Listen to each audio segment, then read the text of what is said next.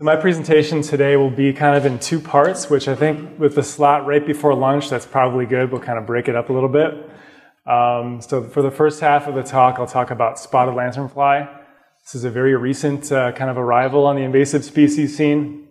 Kelly was talking about celebrity insects before. I mean, this thing, it is big, it is pink with polka dots, and hangs out in wine vineyards. I mean, really has celebrity potential, so look out, brown marmorated stink bug. I think there's only one website available at this time, but they'll be proliferating, I'm sure.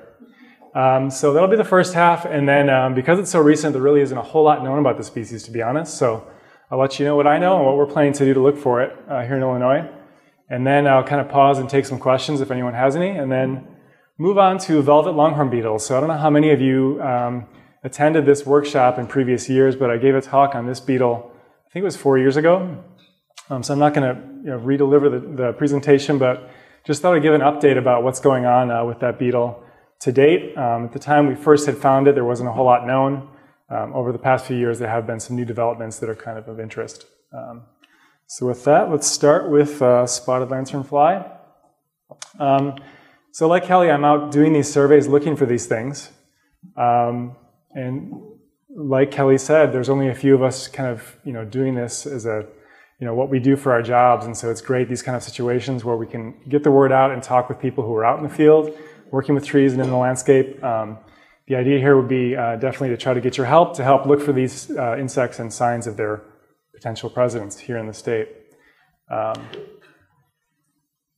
So as far as the origin of spotted lanternfly, I'll give you 3 guesses where it came from. Almost every invasive species comes from Southeast Asia, and it's not really a surprise. That's where commerce moves. The last couple of decades, most of the junk that comes into the U.S. comes from China and other areas in Southeast Asia. So this insect is native to subtropical latitudes of Southeast Asia, mainly China.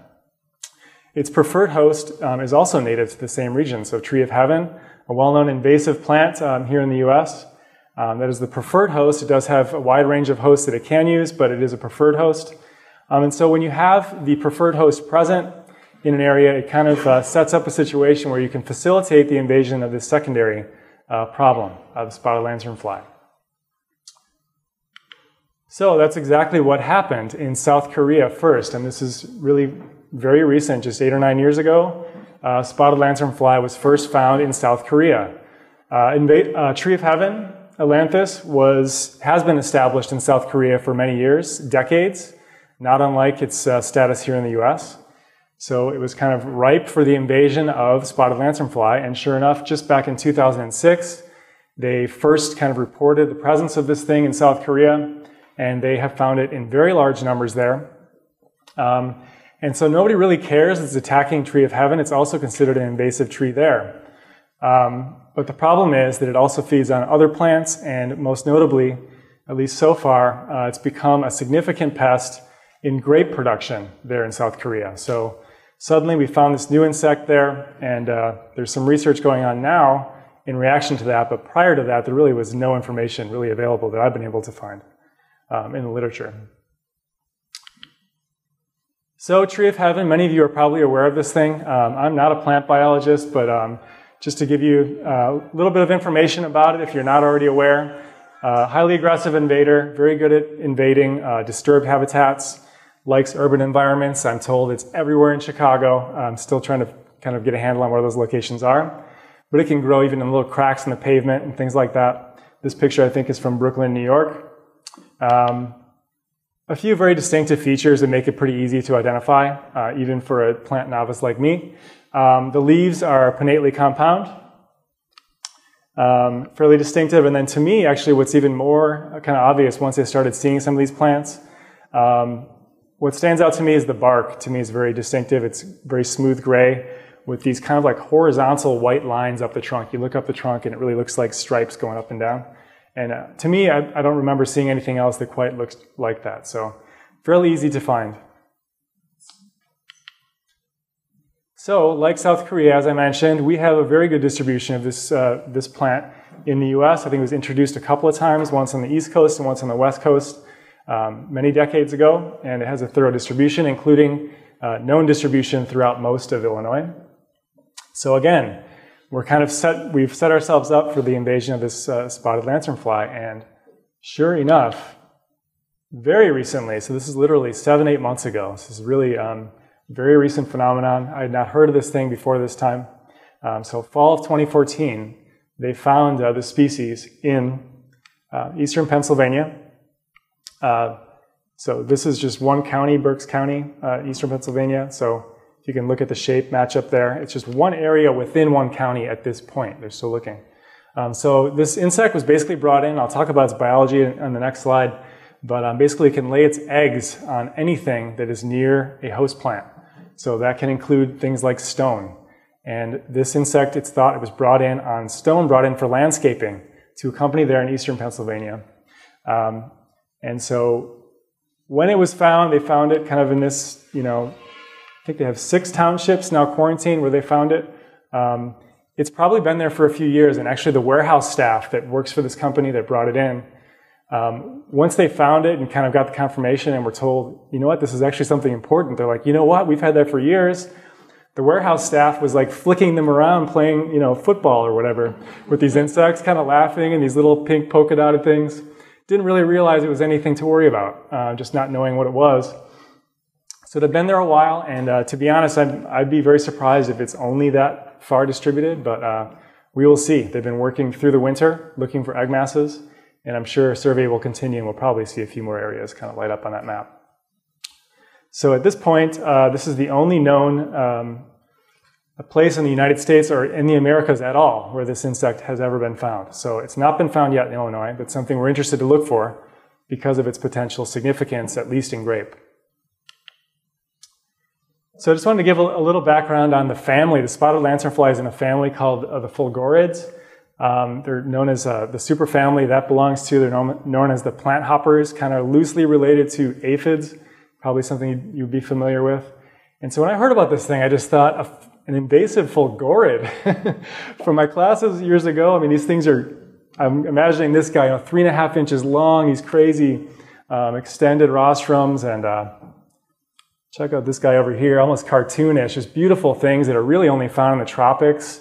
And really are not known to be agricultural pests. So it's not something I really would have thought of as something to look for. So it's just kind of an unusual, interesting new situation. So it's not quite that wild looking, but it is no slouch.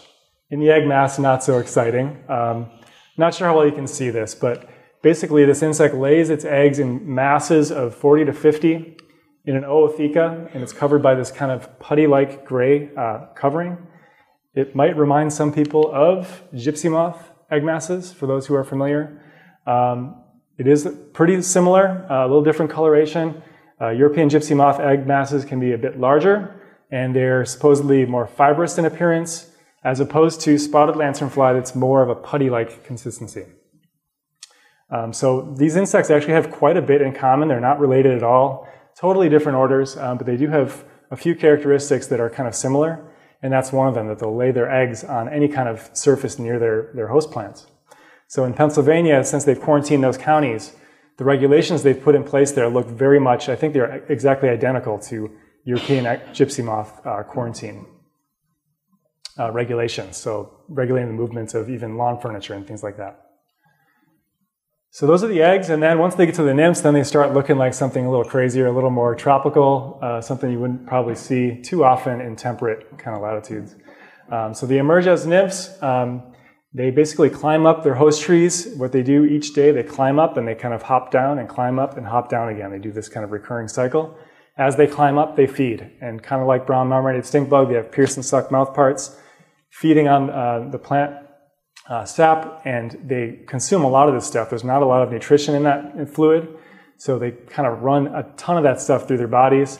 Their excrement comes out the other end and kind of can bury the plant. And so their main impact on grape is just mold developing from the honeydew covering the plant.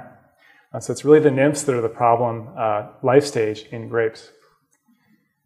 Finally, the adults, which I meant to pass this around, and I'll do that now.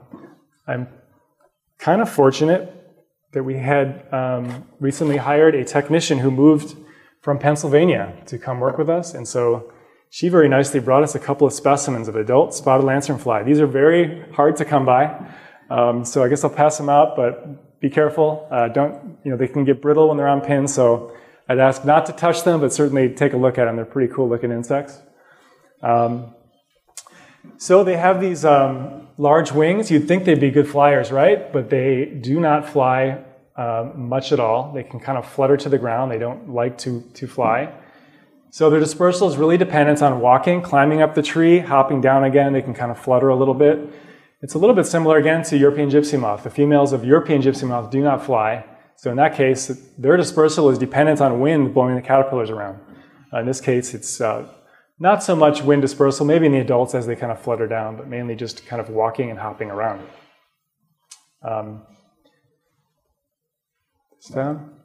So those are the life stages that you can see. And then the literature. So there's not a whole lot known about this species, as I mentioned. Just a couple of papers out of Korea, since they found this thing in 2006 and they're having problems with it. So a few papers out. This one, I think, is the most informative of them. Kind of a lot going on in this figure, but I'll try to walk you through it. It's pretty informative. So if you look at the bottom, we have the month of the year. And then on the bottom here, the chart shows what time of the year you would find each life stage. So it's one generation per year. The egg mass is the overwintering stage. When you get to spring, you will start seeing nymphs. They will molt through 4 nymphal instars. And then once you get to late summer in September, all you're going to find are adults. Again, then in September and into fall, the adults will start laying eggs, and you go back to the egg mass portion of the life cycle. So that's the bottom half of the chart. And then on the top, also aligned with the months, it gives you an indication of how wide their host utilization is. So depending on the life stage that they're in, they can feed on a different set of hosts. Makes it kind of interesting. So this line here, as we proceed through development, you can see that the number of hosts that they can utilize kind of hits a peak in the nymphal stages. They can feed on, listed here, maple, birch, prunus. Also included in there would be grape. So during that period in their development, they can feed on a very wide range of things and potentially become a pest at that point in time.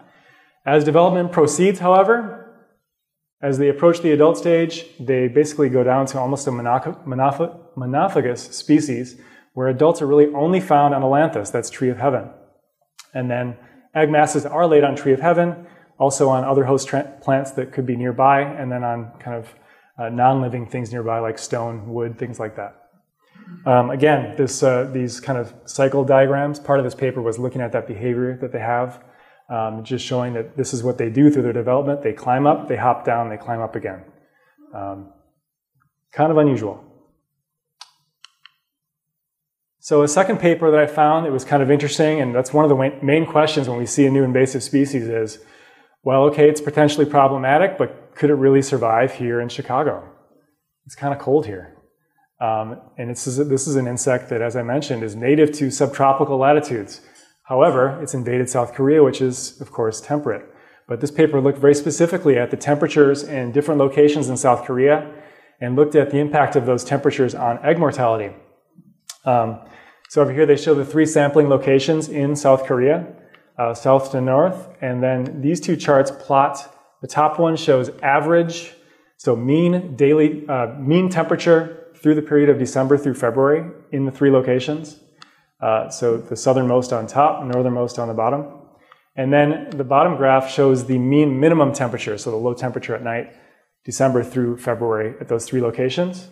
And then they looked at mortality based on that. So again, though, they collected egg masses from all these locations. So even the coldest location has this insect, has it established to the extent where they're able to go out and collect them. There was a range of mortalities found, more mortality in more northern latitudes, but not enough to wipe them out. So just to give you an idea, I kind of looked up, where does Chicago fall out here? If you look, I looked this up real quick, and I didn't look at it over the 30-year period like they did, but just to give you an idea, our mean minimum temperature, December through February, is around -8 Celsius. That's about 18 degrees Fahrenheit.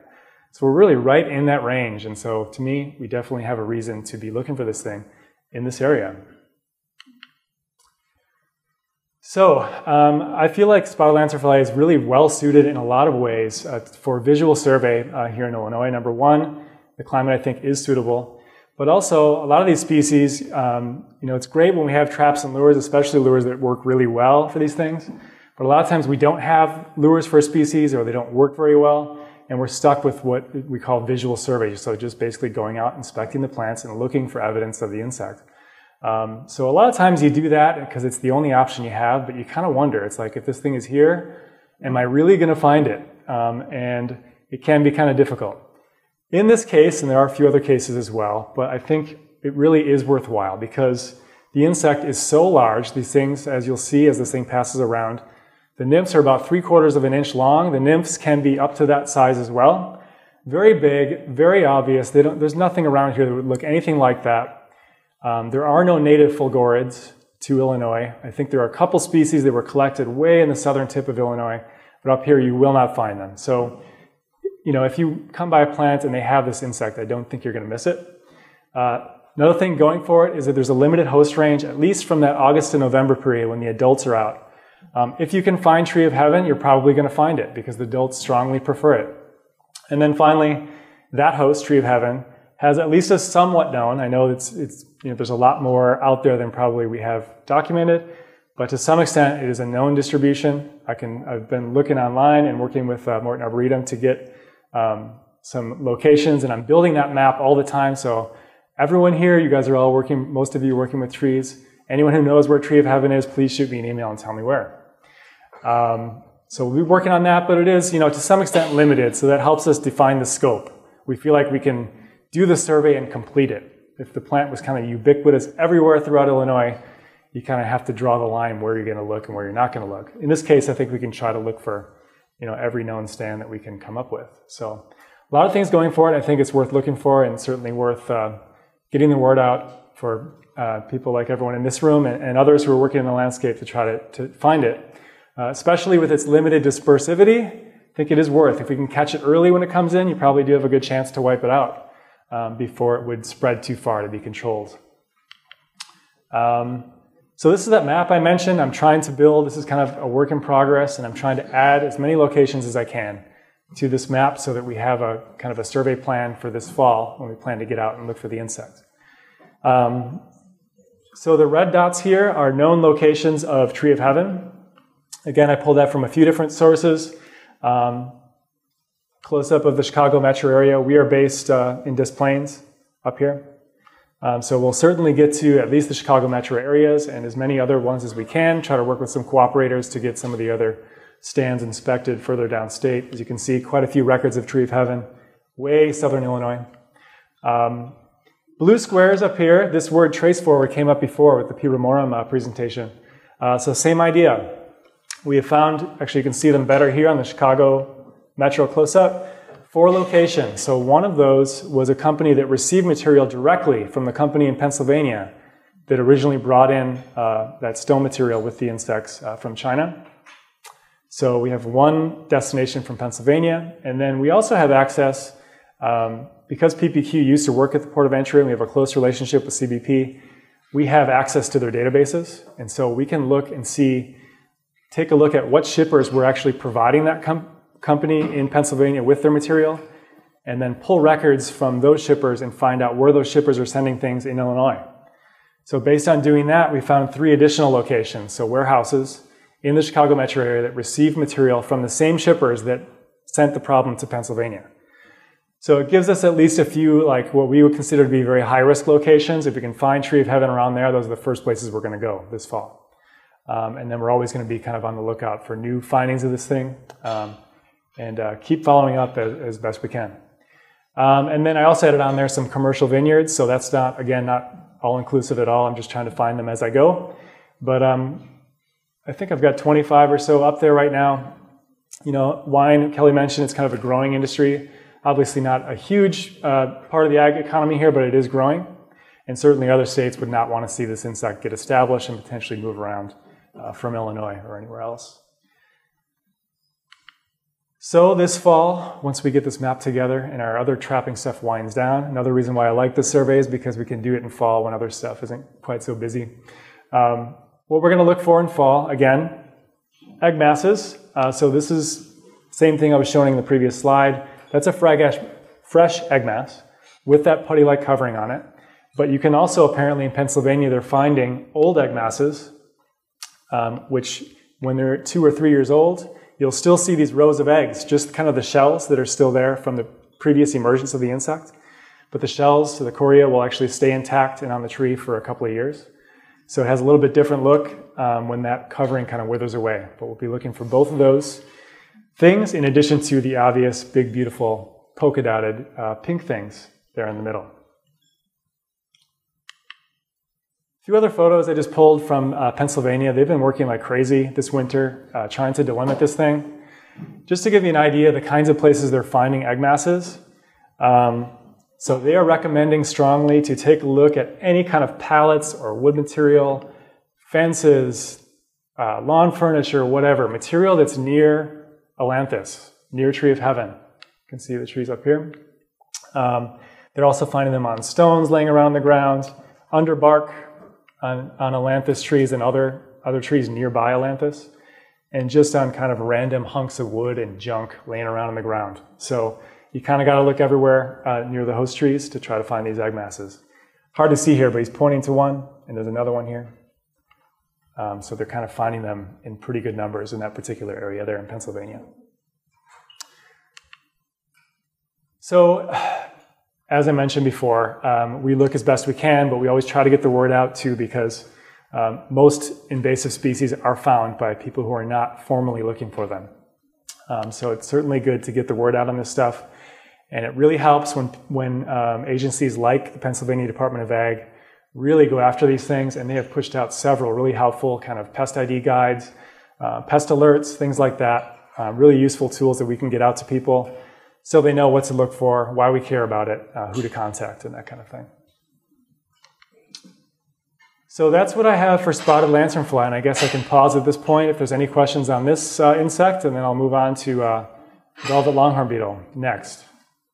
Any questions? So how fatal is it to Tree of Heaven or to other species? Yeah, unfortunately, there's no known impact on Tree of Heaven. Even though they can be quite numerous, it was actually considered as a biological control agent, this insect, when they found it in Korea, but they very quickly found that it attacked too many other hosts. But in addition, they found that, at least to this point, they don't have any evidence as having an impact on Tree of Heaven. Really, at this point, I think all we know is that grape is the main susceptible plant that it can feed on. I noticed the 2 trace forwards. No, it's the reporting. I noticed the 2 trace forwards were near where Forest Preserves of Cook County has property, and so of course we'll let you guys trap there. But I was wondering if one lands on me while I'm in the woods, do I send you an email? Do I obviously try to trap it? Try to catch it if you can, and I'll come pick it up, or you can send it to me. Cool. But if you can't catch it, at least a photo. Again, there wouldn't be anything much like this, so a decent photo would probably be enough to say it was there. Certainly, we'll be looking in Cook County preserves, like we generally do, especially if we have a warehouse across the street, that kind of thing.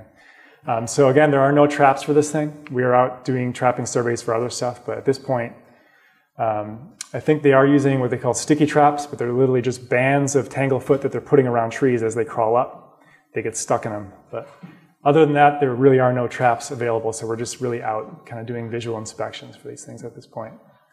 Well, I have one more question. How many times a day do they climb up the tree? Just one's up and one's down? I have to look at the paper again. I think as nymphs, they can go up multiple times a day, and as development proceeds, it's more like once a day. And there's no information in this paper about why they might do that, what the kind of significance of it is, but it's just something that they do to keep busy, I guess. Walk up, feed, and jump down. Maybe it's just fun. I don't know. Quick question. I see they have wings. Do they actually float or fly?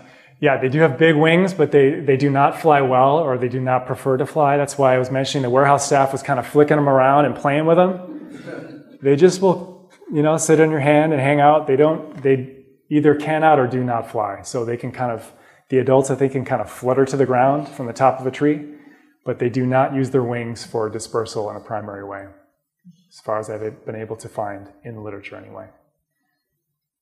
So I think if you find one, you have a pretty good chance of getting it in the vial. and sending it over to me. Whereas a lot of the stuff we're looking for is more like you got to have skills and speed and, you know, catch that thing and get it in a vial. But this one should be easy. And would you like us all to send you locations? Yes, seriously. If anyone, on the last slide, I have my email address. So anyone who knows where Tree of Heaven is, you don't have to be, you know, if you have GPS, great, but don't, you know, wait to send it to me because you want to go get the GPS. Just give me a verbal description and that'll be great. We'll go out and see if we can't track it down, just an intersection or whatever. But I appreciate it. Any information anyone has here, we'd love to hear and just kind of build that database of places that we can watch over the upcoming years. I think it's very unlikely, I hope, that this thing is in Illinois yet, but it's the kind of thing where we know it's a problem and it's probably going to be something we're going to want to look for over the upcoming several years. So I feel like if we can invest a little time and get that distribution down, that will be really helpful. Anything else? Okay, I'll move on then. Not sure how much time I have left here before lunch is served. Keep going. We're okay? All right, I'll try to keep this a little bit brief. Again, I did give this presentation before. I'm not trying to redo it, but a few things have come to light, especially in the last year, about this beetle, and I thought I'd give a quick update. So just real quickly, this thing, last time I gave this talk was more commonly referred to as Chinese longhorn beetle. Well, it was decided that there are too many Chinese beetles, and they have to get a little more creative with the common names. So I don't know, the powers that be came together and decided, let's give it something a little different. So you're going to more often hear about this thing referred to as velvet longhorn beetle, scientific name Trichophorus campestris.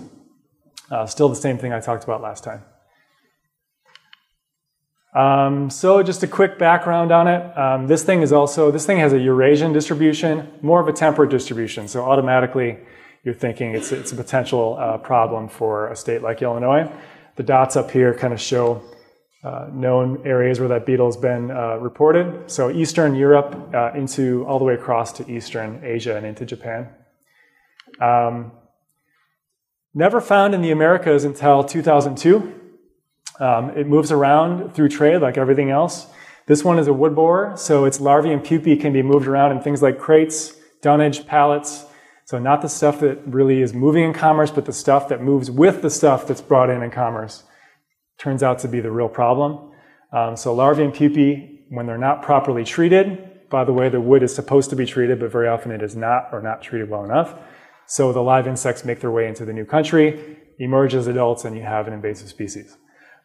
So they were first found, the species, in Montreal in 2002, just a single specimen in 2002, another one in 2006. To my knowledge, they've not found it again there. So Canada had it first, and then in 2009, it turned up in Schiller Park, right near O'Hare Airport.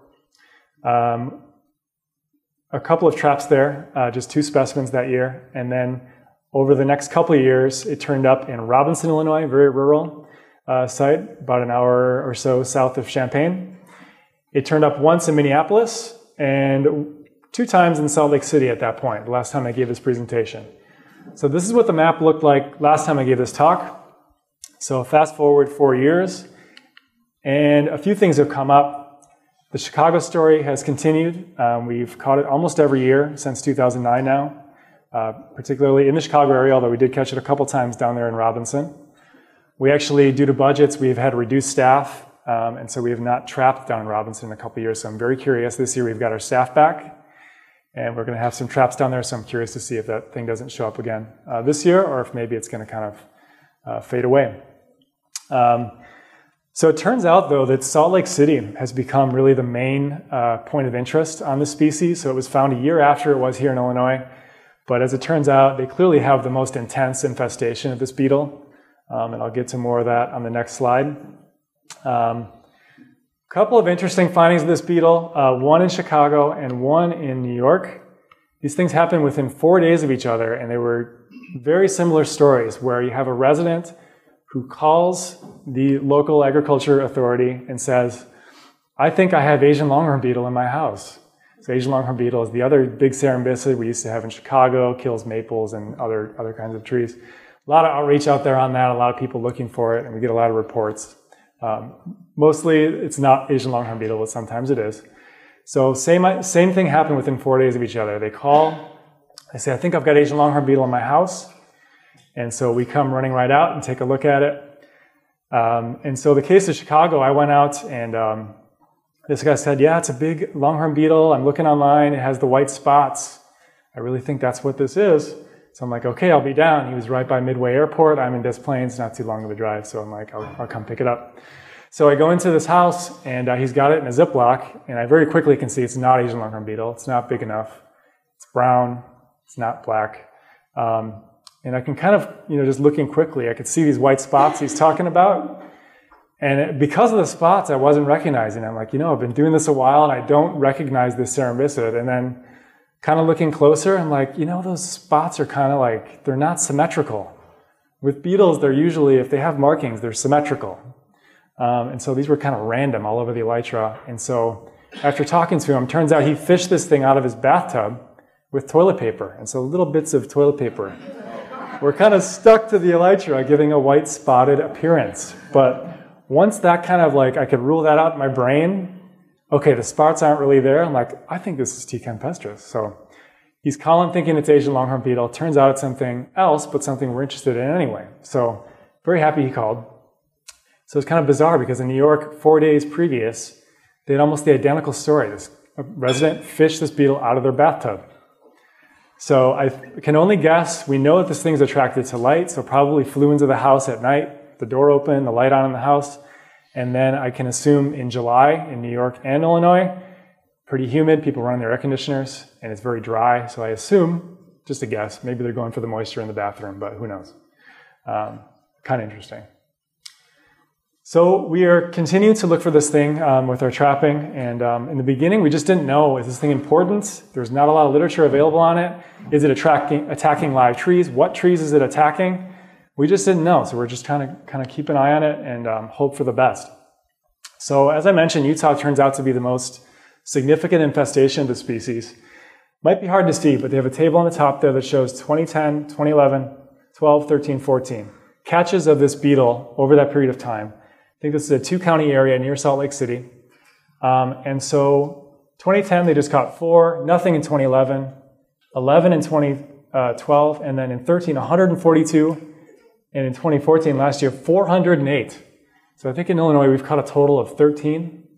They had over 400 last year. So very interesting in terms of numbers, also in terms of what they are finding as far as where they're catching it, what kinds of hosts they seem to be associated with. So that's coming next.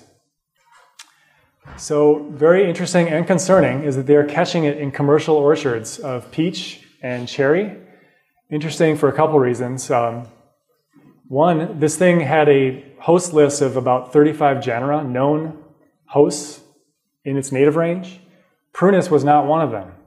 So all of a sudden they're finding it in these orchards, and turns out they like Prunus quite a bit and seem to prefer it in some way.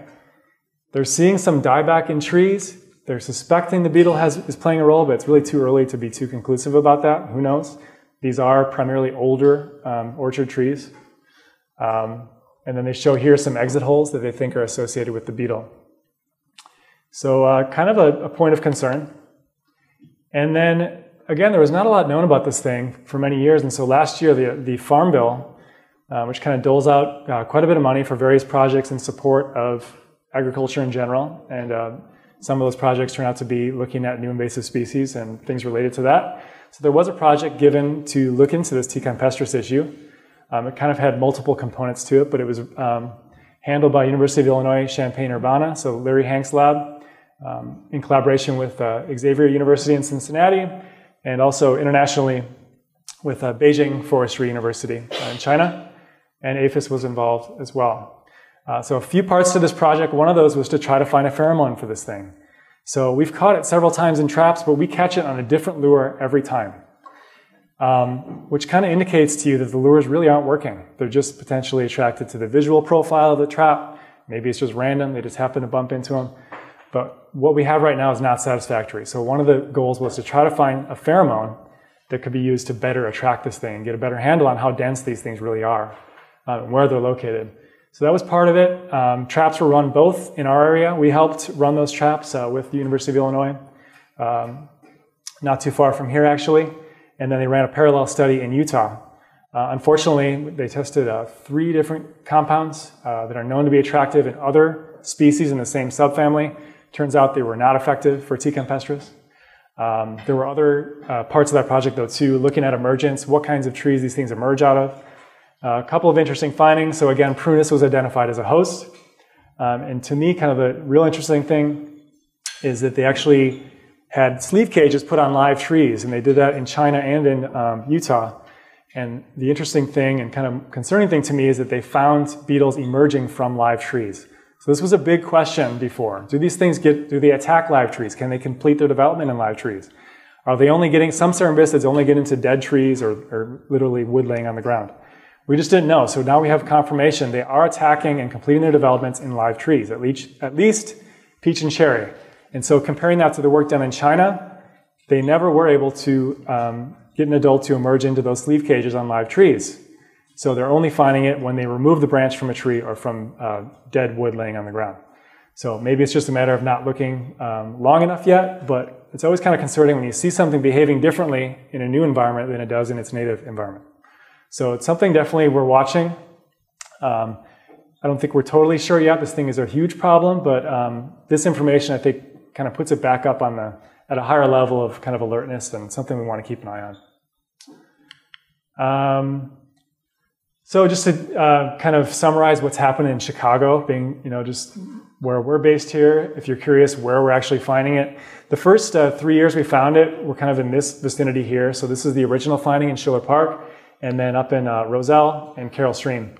We found it in traps in those areas. So at the beginning it seemed like, okay, this thing seems to be established. We're catching it every year in this general area. That was up till 2012. And then there was 1 year we didn't catch it, and in the past, that was up till 2011 actually. So 2012 we did not catch it, and then 13 and 14, now it's all of a sudden turning up down here. So trap down here in Bedford Park, a trap in the back of the Yards neighborhood in Chicago, and then this was that residence with the bathtub near Midway Airport. That was also Chicago proper. So the distribution since the last time I gave this talk has expanded a bit from western Cook, DuPage County, down into central or southern Cook County, and we'll continue to monitor it. So back when we first found it in Schiller Park, we didn't, again, know what to expect. We had no idea what it was attacking, what the damage would look like, if it was something to worry about, maybe not. So we jumped out and did a quick host tree survey. So we did kind of a buffer 1 mile around the original detection. So these are where the traps were, where we first caught it. We did a 1 mile buffer and looked at host trees within that area, tried to get a handle on what types of species were there at the genus level, actually. And then we hung up traps. The yellow locations are trap locations the following year, trying to delimit, see if we could catch it again. I won't go through this in detail, but real quickly, we went through and ID'd over 7,000 trees to genus. So really quite diverse, a lot of residential areas, so a lot of kind of artificial diversity in the area. And then not knowing what to look for, what we basically did was counted the number of wood borer exit or entrance holes that were visible from the ground. So we looked at, 7,000 trees, just a fraction of those are actually accessible. A lot of them are in backyards, private land, so forth. If they were accessible, we took a look. And so the genera listed down here, number of accessible trees. So that's really the sample size when you're looking at the proportion of trees that were visible with exit holes or entrance holes. So first column is with 1 or more holes, and the second would be with 4 or more wood borer holes. And so with the data, we were just kind of interested to see, previous to this prunus information, it was thought and recorded that Malus and Morus, this is apple and mulberry, were supposed to be the preferred host trees for this beetle. So we thought, well, if it's here and if it's a problem, we'd expect to see probably higher levels of damage on those trees than on other trees in the area. So when you look at those, they're kind of not so bad. Apple kind of moderate levels of damage, just 16% with 4 or more holes. And mulberry really undamaged, 4% only with 4 or more holes. So at least at that time, didn't seem to be too much going on. And so I heard about this prunus thing last year. I'm like, we didn't look at prunus. It wasn't a known host. What's going on with that? So we have the data. Again, though, pretty minimal damage relative to other trees in that area. So who knows? It could be that beetle was recently introduced to the area, and maybe we need to go back and take a look and see what's happened over the past 5 years. So I'm hoping in the next year or two to be able to get back out there and take a look at least at those 3 genera, revisit those trees, see what's changed, if anything at all. So what's going on current and going forward? Again, we're going to continue to look for it. I'd love for you guys, many of you working with trees, to keep your eyes open. And I think what we're mainly looking for is, not so much, I found a tree that has wood borer exit holes and it looks like it's dying. You guys see that stuff all the time. There are a lot of native species that can do this. But I think patterns of decline, when you see, certain types of trees over the entire municipality and a whole neighborhood, they all look really bad in this particular area of the county. Those kind of observations, I think, become really important. And as those things are seen, particularly with this beetle, I would think apple, mulberry, and now let's add cherry to the list, or anything else in prunus, but I imagine cherry being the most common of those in the landscape that you guys might see. So if patterns of decline are seen in those trees, we would certainly want to know to maybe go out there and take a closer look to see if this beetle might be involved. So that's what I have, and so I had kind of a disjunct presentation. I just wanted to kind of wrap it up. In a nutshell, the spotted lanternfly, main concern there is cultivated grape. However, it's most likely to be found on the invasive tree of heaven. Currently, it's only known in Pennsylvania in the US. We do not know that it's in Illinois. And so we'd like to ask for your help in number 1, reporting tree of heaven locations. Emails coming at the bottom of this slide. And obviously, if you think you see the insect, we want to know that too. And then the second half of the talk on velvet longhorn beetle. So this is a potential orchard or hardwood tree pest. We're still watching it, and I think there'll be more research going on this and more information coming out. In Chicago, the area of establishment has broadened, originally from northern Cook into DuPage, and has now moved south into central and southern Cook County. And then in that one, we'd like to ask for your help. And if you see the beetle, it is kind of not a too remarkable looking beetle, kind of an average looking cerambycid, but probably more likely would be, again, to look for patterns of decline in the potential hosts. So that's my email. And any questions on Tica and Pestris, I'd be happy to try to answer them.